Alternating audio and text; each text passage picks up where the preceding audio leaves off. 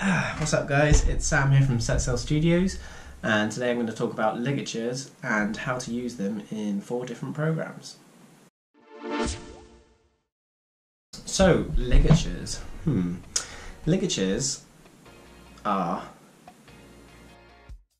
Okay, so when we think about characters in a font, we think about single letters, whereas ligatures are a combination of two or more letters in a single character of a font. So font designers will include ligatures because some letters maybe don't connect very naturally, or they look a bit awkward when they're placed next to each other. So ligatures allows font designers to combine 2 letters to make them sort of flow more naturally or to look more visually appealing. And they're not just limited to script fonts. A lot of serif and sans serif fonts use ligatures as well. It's also worth mentioning that not all fonts contain ligatures, only some, and the ones that do don't always contain ligatures for every single letter combination. They'll just kind of include them for those combinations of letters that don't look great. That's kind of what I do anyway. So I'm going to look at how to access those ligatures in 4 different programs: 2 graphics programs, Photoshop and Illustrator, and also 2 text processing programs, Microsoft Word and Mac Pages.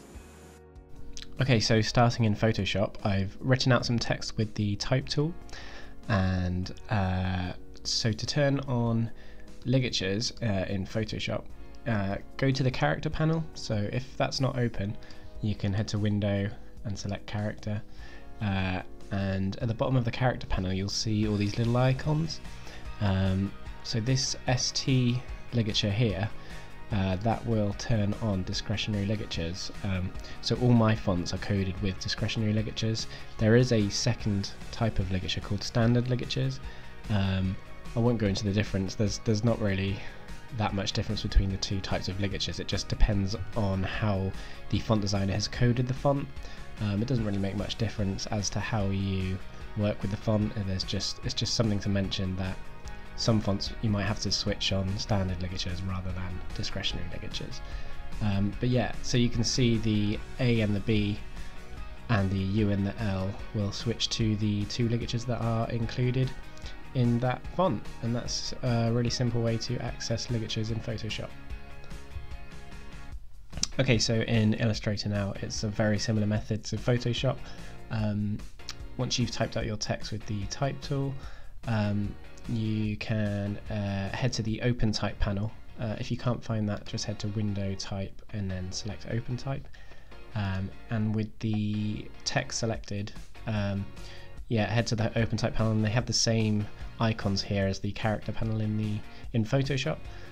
So it's just a case of switching on the ST icon for discretionary ligatures, and that is how to access ligatures in Illustrator. Okay, so in Microsoft Word, with the text typed out, highlight the text and head to Format and select Font. Click on the Advanced tab, and then in the ligatures menu select all from the drop down and then press OK.